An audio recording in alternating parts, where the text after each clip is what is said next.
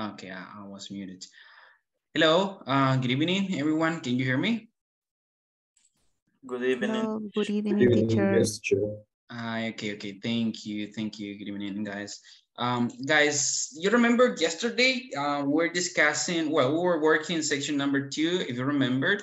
And I remember also that I said that tonight we're gonna be working in a conversation. If you remember yesterday we were discussing vocabulary, we were discussing some structures of how to use have plus noun and also feel plus an adjective into a conversation. We learned some words. We were practicing also some activities in a different platform too. And so at the end, we put in practice that vocabulary and also that structure, but we miss one activity. And that's the one that we're gonna be working on tonight. And that's the activity that we're gonna be starting today's session. Yesterday, I remember that I said that we wanna be creating a conversation. It's gonna be in pairs. So, and also I said that's gonna be in breakout rooms, right? So what I'm going to do, guys, is to create the breakout rooms. You're going to go there and with your partner, you're going to structure it. You're gonna create conversation where you have to include vocabulary that we've been discussing and also the structures have plus a noun and also feel plus an adjective. Okay, you have to create a conversation where you gonna put in practice those structures, okay? So I'm gonna switch to Spanish so for a better understanding. Lo que vamos a hacer ahorita, ustedes recuerdan, haciendo un repaso de lo que estuvimos trabajando el día de ayer, estuvimos trabajando vocabulario relacionado a las partes del cuerpo, ¿ok? También estuvimos trabajando unos ejercicios en otra plataforma, estuvimos viendo unos videos de estructura en los cuales poníamos en práctica dos estructuras. Una, haciendo uso del have plus el noun y otra, haciendo uso del feel plus an adjective. Nosotros lo que vamos a hacer en esta noche, que fue una actividad que dejamos pendiente el día de ayer porque no nos dio el tiempo para trabajarla, es crear una conversación. Esta conversación va a ser en pareja. Ahora, del vocabulario que aprendimos, de las estructuras que aprendimos, nosotros debemos incluirla en nuestra conversación.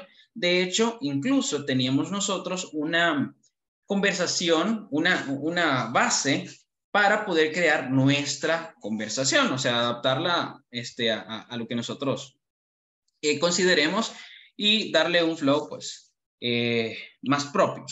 Así que lo que vamos a hacer ahorita, las indicaciones para esta actividad es crear los breakout rooms, que eso lo voy a hacer yo, y les voy a asignar, los voy a asignar en parejas. En los breakout rooms ustedes van a estar trabajando en parejas. Y esos equipos que se formen en los breakout rooms deben crear una conversación y esa conversación la van a venir a presentar al lobby. ¿Cuánto tiempo vamos a tener? 10 minutos, creería yo que es suficiente. Pueden tomar como base la conversación que ustedes tienen permítanme recordar el número, en el video de la sección 2, que es el 2.3. ¿Sí? Ahí tienen ustedes al iniciar una conversación. Recuerdo que era acerca de Brian y Kenichi. ¿Ok? De ahí pueden retomar y crear ustedes su conversación. ¿De acuerdo? Así que vamos a trabajar en eso ahorita. Los que van entrando, pues sus compañeros les van a compartir las indicaciones. ¿Ok? Veamos. Vamos a crear los breakout rooms ahorita. Breakout rooms.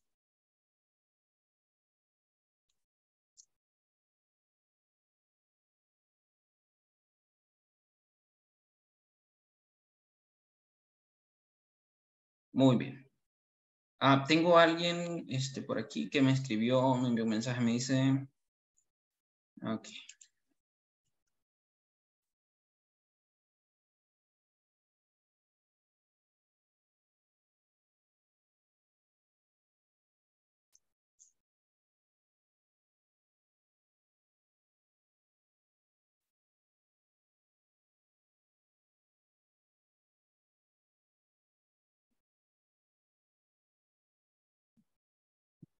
Un segundo, solamente estoy reconfigurando las... por aquí alguien que me dijo que no podía participar. Aquí está. Vale, hoy sí. Voy a abrir los breakout rooms ahorita.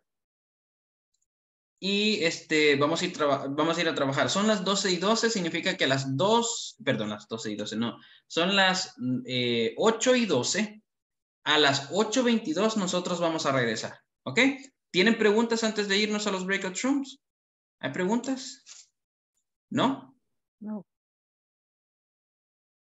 Vale, perfecto. Entonces, Utilizando el hub y el fill. utilizando la estructura del hub plus el noun, o sea, el verbo hub más un nombre y el verbo fill más un adjetivo. ¿Ok? Lo que estuvimos trabajando el día de ayer. Muy Thank you. bien. Ok, ahorita voy a abrir los breakout rooms y vamos a trabajar.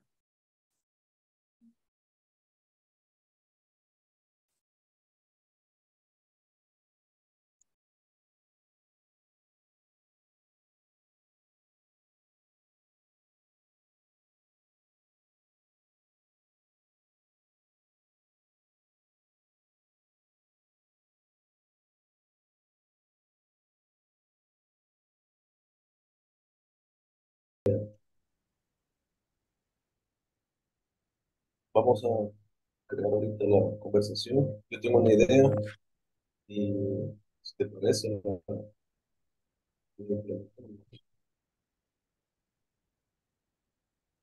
Vamos a empezar una conversación, ¿verdad? es- sí, voy ¿Cómo a la podemos escribir. iniciar? Tiene Con que un ser como saludo. que un saludo, ajá. Se lo voy a, podemos empezar como, puedo empezar yo quizás como decirte, hello, Eliezer, what's the matter? You look bad. Como que te encontré en la calle. ¿No? Lo vamos a escribir. Sí, sí, porque te lo paso ahí al chat. ¿Sí? Por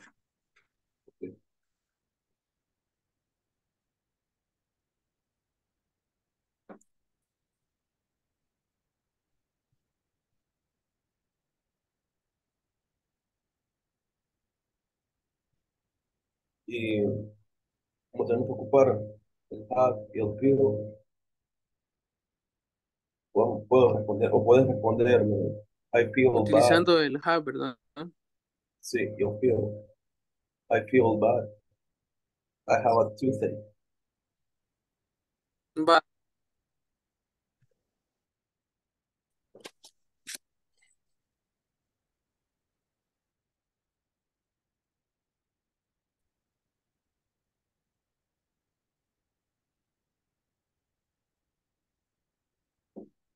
Quizás lo voy a,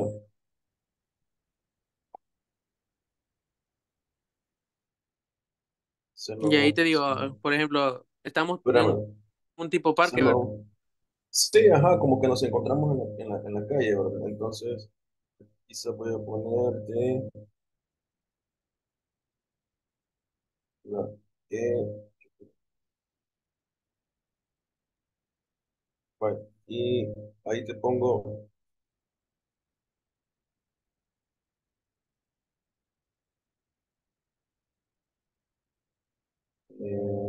te digo,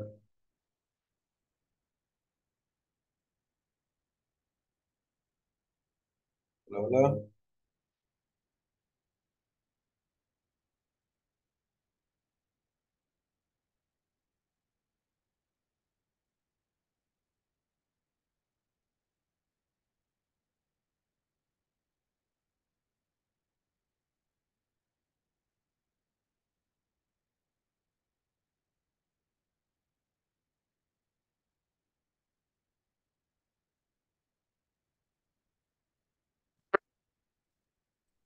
bla, bla. Perdón, Gerson, la señal se me está dando. No, no te preocupes, quizás no abras la cámara para que no se cargue mucho la señal. Sí, aquí. como estoy conectado en el teléfono, me está yendo la señal. No te preocupes. Vaya, si ves el chat del Zoom, Ajá, del chat. vaya, ahí le puse una E, que es lo que tú dirías, pero aquí sería, en vez de decir Eliezer, pues sería hello person, porque tú me encuentras, ¿no?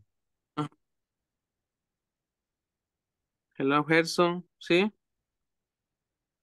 Ah, y también ahí me dirías, what's the matter? You look bad. What? The matter, ¿En español? así como, ¿cuál es, cuál es? Es el teacher. Bueno, le estaba diciendo a Cristian que podíamos hacer una conversación como la que está prácticamente ahí en la plataforma, la 2.3. Que yo he estado con y he estado con todos, entonces la idea era que me preguntara, hi Alejandra, how are you? Y yo le dijera, yo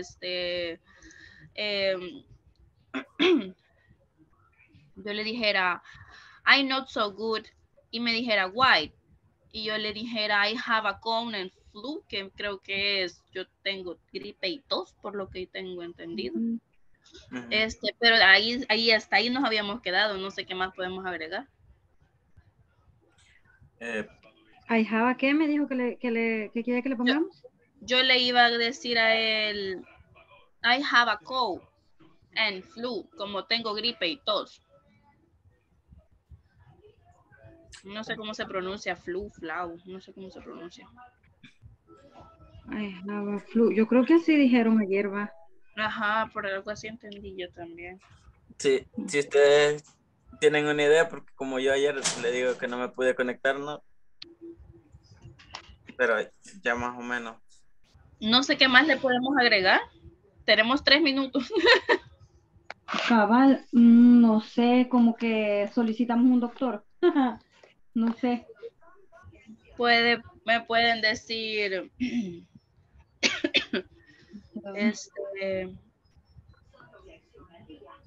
She's a doctor, no sé, podemos hacer una pregunta así como, she's a doctor, yes, y el doctor le pregunta, what's the matter?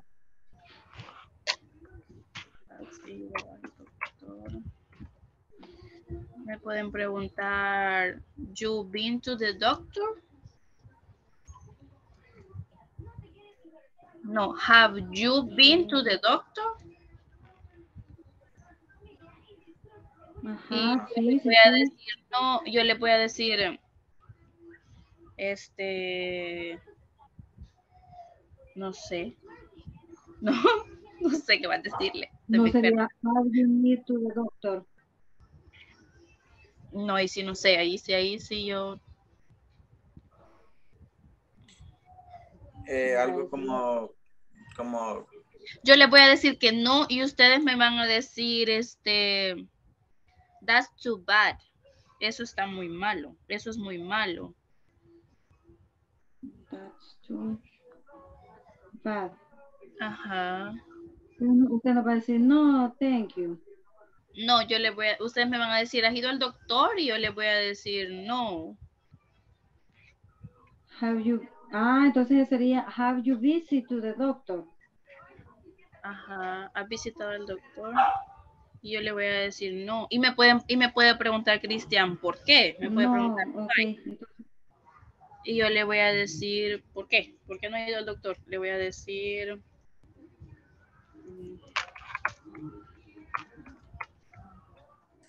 le puedo decir, I don't have time. No sé cómo se dice, no tengo tiempo. I don't have time. No sé cómo se dice. I don't have I time. don't know time. no, I have no time. I have no time, así. Sí. I have not Time. time. I have no time. No tengo tiempo. Y luego ahí sí pueden decirme, That too Okay. bad. Eso está muy malo. Okay. Guys, I was just listening some things. Estaba escuchando algunas cosas de la estructura. Bueno, por lo menos la última oración que estaba escuchando, donde decían, I have no time. Solamente hacerles una pequeñita corrección ahí, si me permiten.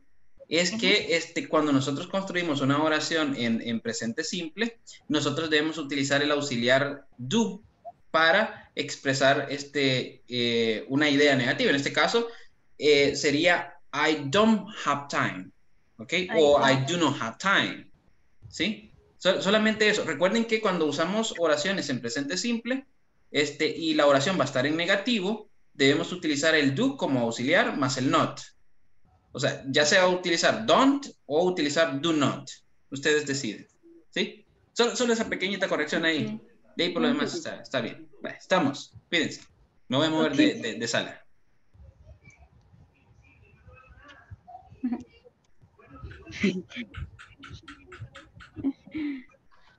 Bueno, entonces. What's the matter? You look bad. I feel ¿Sí? bad. Okay, Yes. Harrison, Eliezer, do you think that we need more time? Do we need more time? Yes, teacher, maybe like 2 minutes or 3 minutes. Okay. Please. Thanks. Una práctica. Okay, go ahead. Thanks. Ok, Elias, empezó nuevamente. Hello.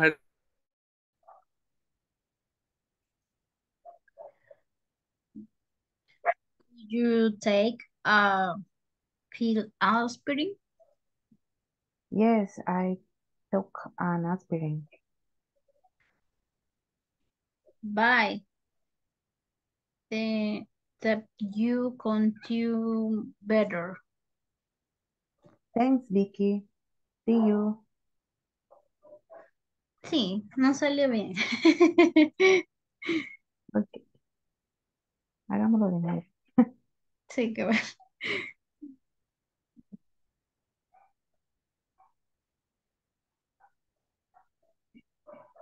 Okay. Oh, hi, Patty. How are you doing? Hi, Vicky. I don't feel well. What's the matter? I have a headache. Do you take a pill aspirin? Yes, I took an aspirin. Oh, bye.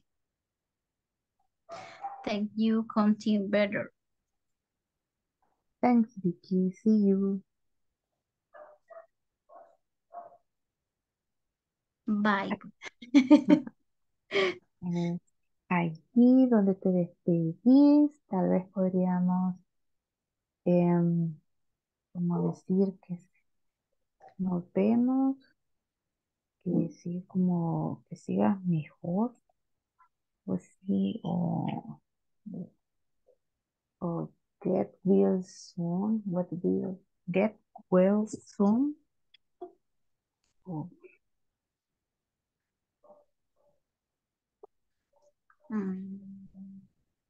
Quiero ver.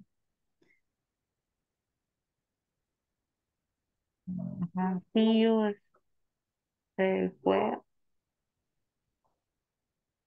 Repítamelo, ese cómo sería. ¿Cuál de todos? See you, stay well.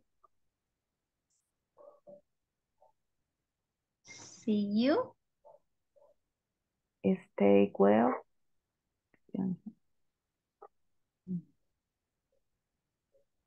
Teacher nos puede ayudar ahí.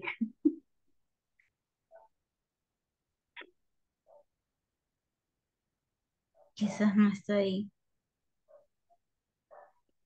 No.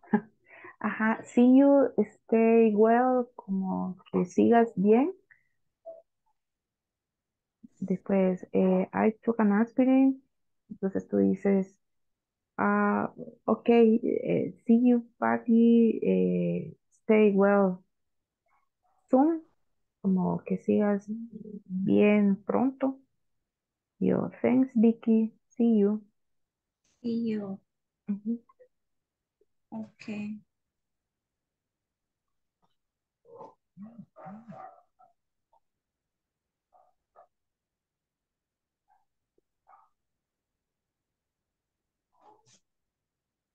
¿Quiere volvamos a hacer?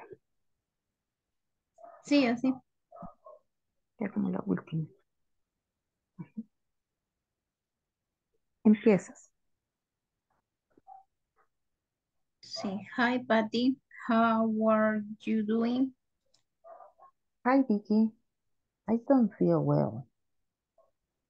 What's the matter? I have a headache. Do you take a aspirin? Yes, I took an aspirin. See you still well. Algo así, ¿ven? See you still Stay well soon. well. Thanks, Vicky. See you. Bye. Bye. Ah, Sí, bye. ¿ven? Sí, así, ¿verdad? Cabal, sí, ya no sabe. Sí, está bien. Ya nos pusieron que Ah, regresemos. pues ya vamos a regresar.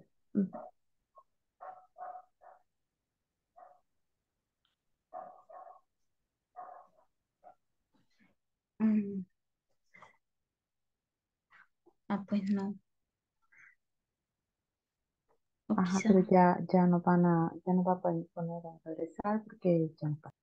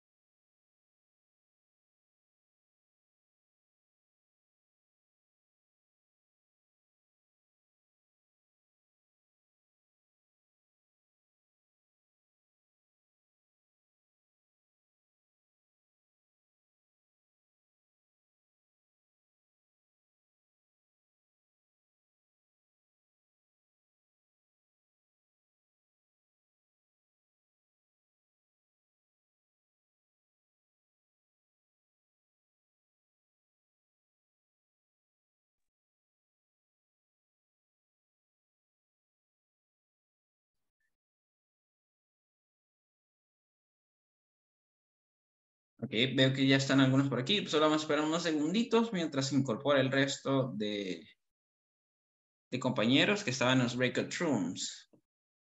Que ya regresó Gerson, Vicky, tenemos a Sandra, Alejandra, Roxana. Ya se están integrando todos prácticamente. Un par de segunditos más y todos van a estar de regreso.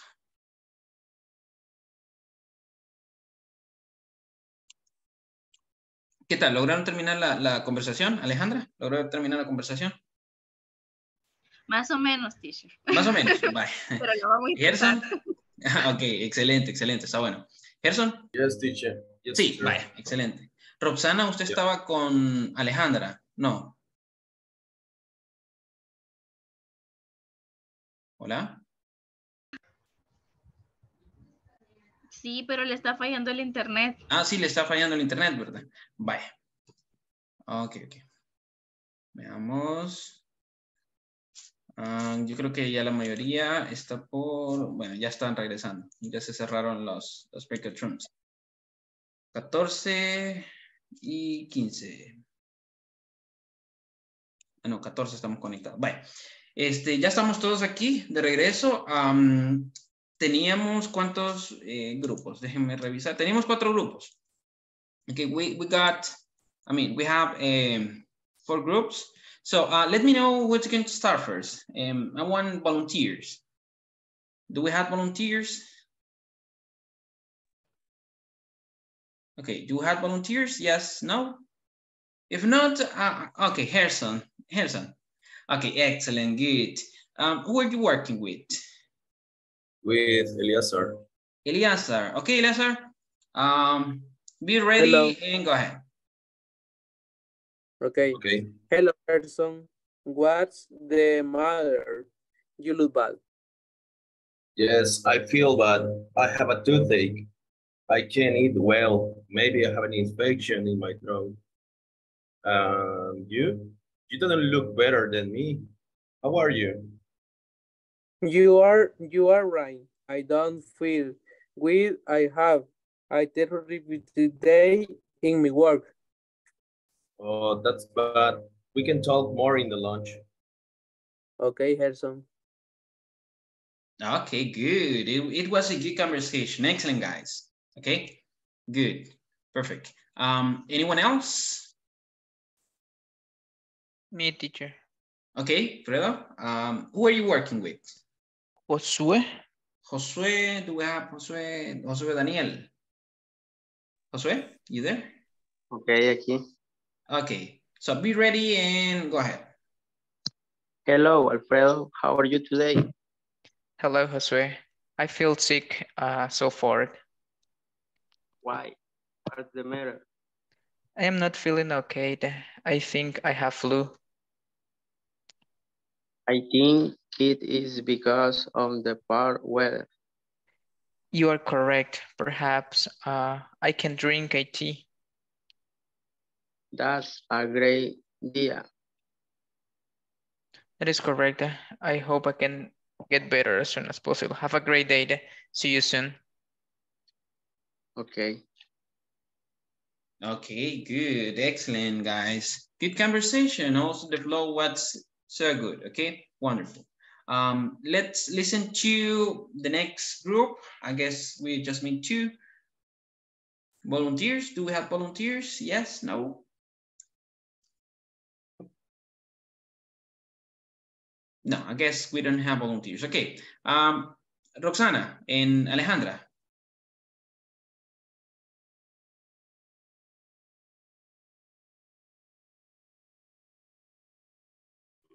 Okay. Okay, so go ahead. How are you, Alejandra?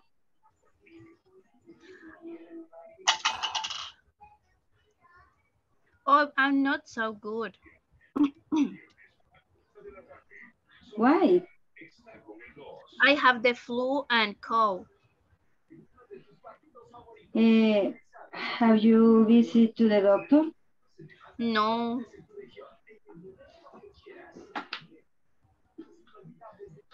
That's too bad. Why? I don't have a time.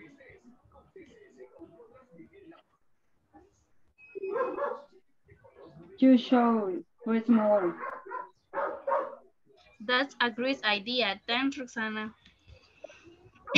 Bye. See you. Okay, thank you. It was a good conversation. Excellent. Okay, guys. I guess we missed just the last group. But I'm not sure who were in the last group. I guess it was Fatima, Patricia, Vicky. We're working together, I guess. Fatima? I work Entré tarde, teacher. Yo no estuve. Estoy Okay. culpable. Patricia, ¿con quién estaba trabajando? Vicky. Con Vicky. Okay. Okay. Hi. Hi, Vicky. Okay, Vicky, go ahead. Be ready, Patricia. I don't know who's going to start first. Okay, go ahead. Hi, Patty. How you doing? Hi, Vicky. I don't feel well. What's the matter?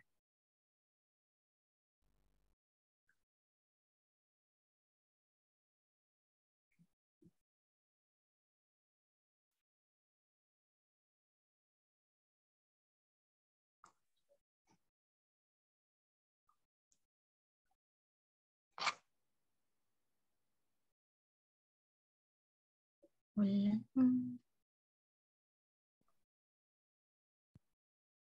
Vicky? Vicky, What's you the there? matter? I have a headache. Do you take a aspirin? Yes, I took an aspirin. Oh, see you. Stick with some. Thanks, Vicky. See you soon. Bye. Bye. Okay, good. Excellent, guys. Okay, give me just 1 minute because I'm just trying to log in here in the platform of Inglés Corporativo. Let me just wait a minute. By the way, do you know that there is equations? I don't know if you ever listened this question. What you been up to? Have you ever listened that? What you been up to? Yes. Yes, Hello? sir. What does it mean? If you're ready. I mean, what are you doing? What are you doing? Yes, that's correct. So a different way to say that.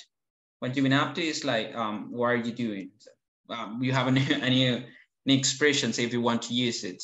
Sounds more Americano. Yes, I don't have I have a question.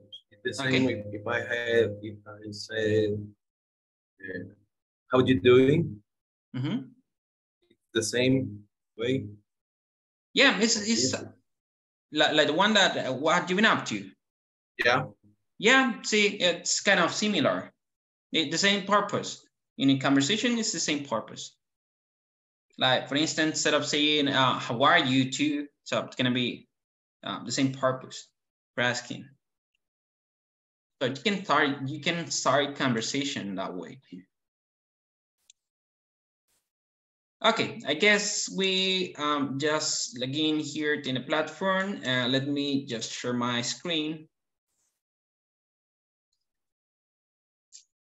Okay, there you have. This is the last thing we were checking. So we're going to move on to lesson objective 2.5. And here we have an objective that it says by the end of this class, you will learn the names of common medications for health problems, okay? So I guess all the topics here, well, I'm not guessing. I know that all the topics here are related to health, things related to health, part of the body, and things like that, okay? So this is going to be for medications. Let's listen some common medications that probably we use, even here in El Salvador, okay? But just take a look at the name because probably the ones that we use here in El Salvador are like a little bit common with the ones that these people use in the United States, because I guess all the conversations are related to the United States. But let's pay attention, and then you're gonna tell me if you have ever listened about the medications that we wanna find here, okay?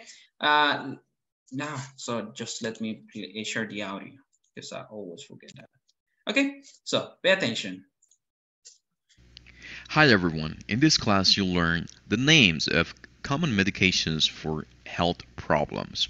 Let's listen and practice. Common medications: antacid, muscle cream, aspirin, cough syrup, cough drops, cold pills, eye drops. Now, I would like for you to describe what you take whenever you have a headache. For example, whenever I have a headache, I take aspirin. Whenever I have a cold, I take. Give as many examples as you can. Look at the vocabulary from our previous lesson and describe what you take for each illness. After you finish this activity, share your work in our discussion forums. Describe what you take whenever you have a headache. For example. Okay. Okay, okay, give me just one moment here. Okay, guys, look at all these pictures here. Have you ever listened or have you ever seen one of these things? Antacid, aspirin, cow syrup, cow drops, cold pills. Have you ever listened to something like this before? No. I guess the most common is aspirin, right? But do you have a name, for instance, for the cow syrup? Or cow drops? Do you have a name? What do you use here in El Salvador? When you have a cow, for instance, Harrison, when you have cow, what do you take?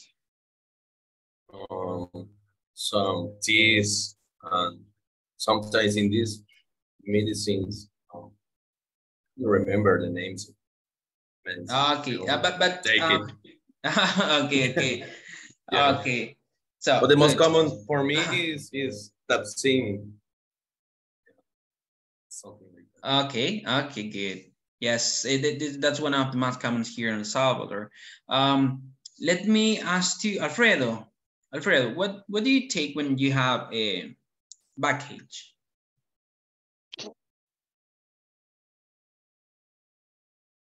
Alfredo? Yes, sir. Okay, tell me, what do you take when you have a backache? Be honest with you, sir. I don't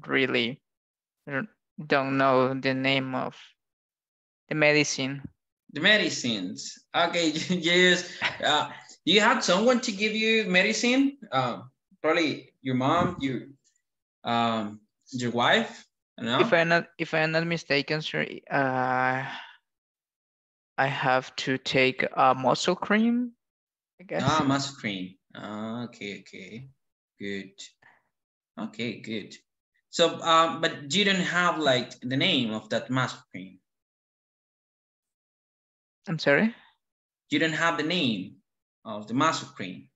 Like no, sir. The medical name, no. No, sir, actually, no. Most common here is Cofal. No. Cofal, yes. Yeah. Yes, that's common here. And also, I've been checking some advertisement that people use Aleve or Advil or some things like that, right? For backache. So there you have some common medication. So at least the general name of it, because we have antacid, aspirin, these eye drops, but I don't remember a name for an eye drop because guess most of medication has a specific name. Okay, so they are not called like in this way. Okay, so let's move on to the next part because this is just a vocabulary. So let's practice with this vocabulary. We're going to practice this in lesson objective. Well, we're going to check it out first, the lesson objective 2.7, then we're going to move on to the next video. And it says, lesson objective 2.7, it says, by the end of this class, you will learn how to use positive and negative imperatives. Additionally, you will also practice a conversation which illustrates how this topic is used in real life settings. First, do you know what imperatives are? You know what is an imperative? You relate this topic with something? When we say imperative, what comes to your mind? Cuando utilizamos la palabra imperativo, ¿qué se les viene a ustedes a la mente cuando lo utilizamos? ¿Qué creen que es cuando utilizamos la palabra imperativo? For me, it's a rule. You can do something but you can don't do something. Okay, for example, in our health. Okay, thank you. What else? Vicky? What about you? What do you think when we say imperative? Cuando nos referimos a imperativo, ¿a qué cree que nos estamos refiriendo?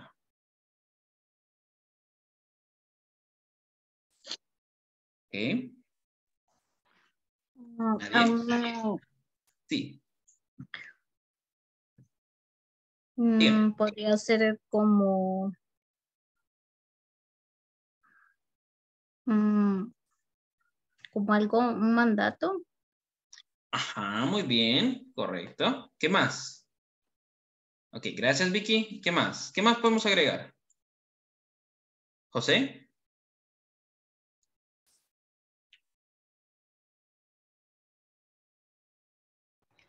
Podría ser como una petición, pero un poco más directa, Muy como bien. necesito esto, quiero esto. Muy bien, correcto, correcto. Vamos formando la idea, ¿sí? Vale, cuando nosotros hablamos de imperativos, el tema de imperativos gramaticalmente son expresiones que nosotros utilizamos para dar a conocer o manifestar la imposición de algo, ¿sí? O el orden de algo, ordenar en el sentido de nosotros damos instrucciones, ¿sí? Ahora, cuando es imperativo, cuando hablamos de que algo es imperativo, es porque lo más razonable debería ser hacer o seguir esa indicación, ¿sí? ¿Por qué? Porque si nosotros, si hablamos en el tema médico, o si dentro del área de salud, usualmente los doctores utilizan como expresiones imperativas. Imperativos no significa que se le va a obligar, ¿sí? O que se deba ser tal cual debería ser, pero a lo que me refiero es que usted lo debe tomar como una obligación, no. Cuando hablamos de imperativo, son instrucciones que nosotros recibimos que lo correcto debería ser hacerlos, pero nosotros decidimos si hacerlos o no. Por ejemplo, en la conversación que tenemos por aquí, tenemos la expresión, en la conversación, perdón, en el título que tenemos aquí, yo estaba leyendo el nombre aquí, en el título que nosotros tenemos aquí, nos dice don't work hard, ¿ok? Dice, no trabajes tan duro. Probablemente esto va a aparecer en la conversación más adelante que vamos a tener aquí en el video, pero utilizando la expresión don't work hard, for instance, if I say to someone don't work hard, o no trabajes tan duro, simplemente le estoy dando como una indicación, o le estoy expresando yo o manifestando yo, una imposición de algo que al final esta persona decide si hacerlo o no. Pero, como les digo, cuando hablamos de imperativo, es que la indicación que se le está dando sería como lo más correcto si hablamos en temas médicos. Ahora, so just take a look up the conversation first, and then we're going to discuss a little bit more about how to use imperatives in English, because there are some characteristics that we want to take into account here with this topic. Also, that I have to mention is that when we use imperatives, we don't have to use the subject. Okay, it's implicit in most of the imperative sentences are going to be implicit, so that means it's not going to appear in the sentence, but it's there. Okay, so and we don't use it in English. This is, I guess, the only sentence where we cannot use, or we don't use the subject, even a name or noun, ¿ok? Quizás sería como la única estructura cuando hablamos de los imperativos en inglés que no utilizamos un sujeto, ¿sí? En todas las oraciones en inglés nosotros debemos utilizar un nombre o un pronombre, ¿sí? Como sujeto dentro de la oración. Pero quizás las oraciones imperativas serían como la única oración que no utiliza un sujeto. Ya vamos a ver eso más adelante. Prestemos atención primero al video. Then we're going to discuss a little bit more about that. Hi everyone. In this class you'll learn how to use positive and negative imperatives. Additionally, you'll practice a conversation which illustrates how this topic is used in a real-life setting. Let's get started by listening to a conversation titled, Don't Work Too Hard. Let's listen and practice. Don't work too hard. Hello, Ms. West. How are you today? Not so good. So what's wrong exactly? I'm exhausted. Why are you so tired? I don't know. I just can't sleep at night. Okay, let's take a look at you. I'm going to give you some pills. Take one pill every night after dinner. Okay. And don't drink coffee, tea, or soda. Anything else? Yes. Don't work too hard. All right. Thanks, Dr. Young. The conversation that we just heard illustrates the conversation between a doctor and a patient. Typically, whenever we are sick and we go to the doctor, we're going to receive instructions from the doctor so that we can get better. We use imperatives to give instructions. Imperatives. Take a pill every 4 hours. Rest in bed. Drink lots of juice. Don't work too hard. Don't stay up late. Don't drink soda. To form imperatives is very simple. Just add the verb. No subject is necessary. Then a complement. On the left-hand side of the chart, we can see positive imperatives. Let's analyze them. Take a pill every 4 hours. The verb is take. The complement is a pill every 4 hours. On the right-hand side of the chart, you can see negative imperatives. Don't work too hard. In this case, we're going to follow this next formula. Don't plus verb plus complement. Don't work is the verb and the complement too hard. Now, I would like for you to give some examples of your own. Think of the advice or instructions that you or your doctor gives whenever you have some kind of illness. For example, if you have a cold, take cough syrup. Don't drink cold drinks. After you finish this task, share your work in our discussion forums. Okay, good.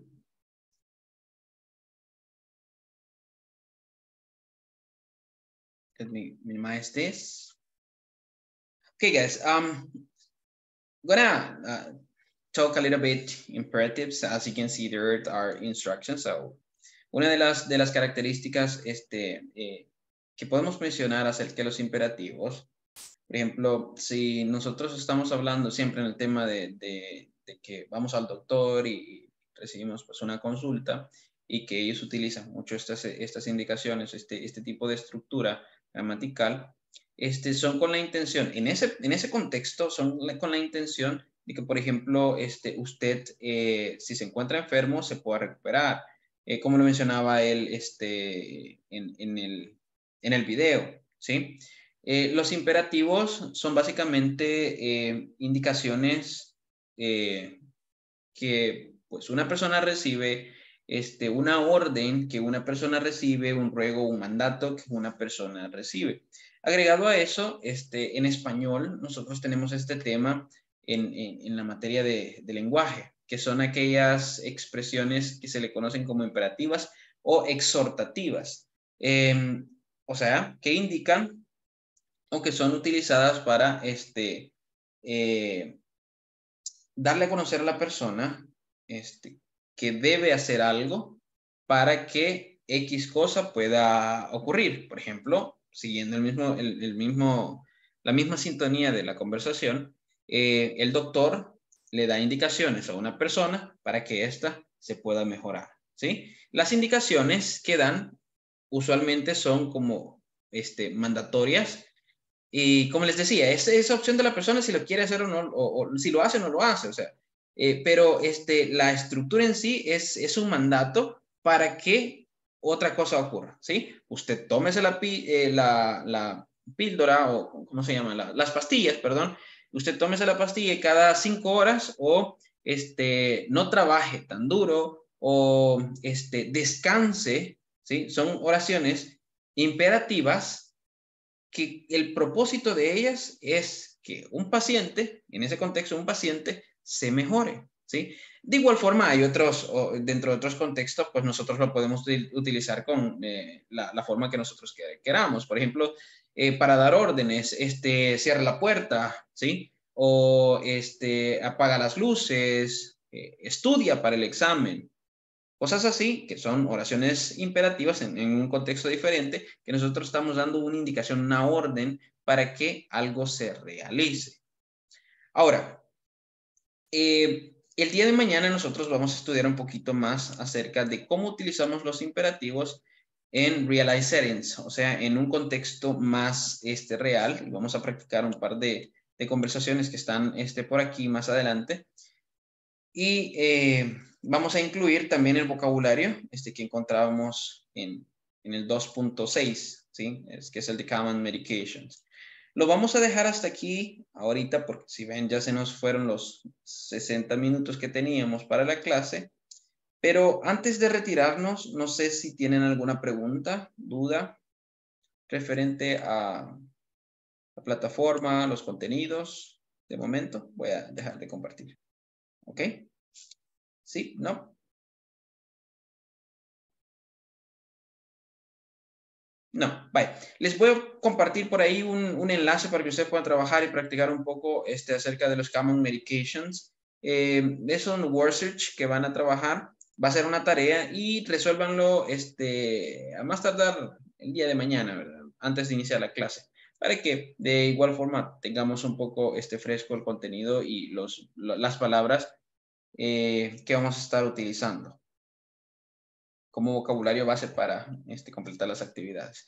Así que eso sería todo. Si no hay preguntas, si no hay nada más que discutir, nos vemos el día de mañana. Cuídense.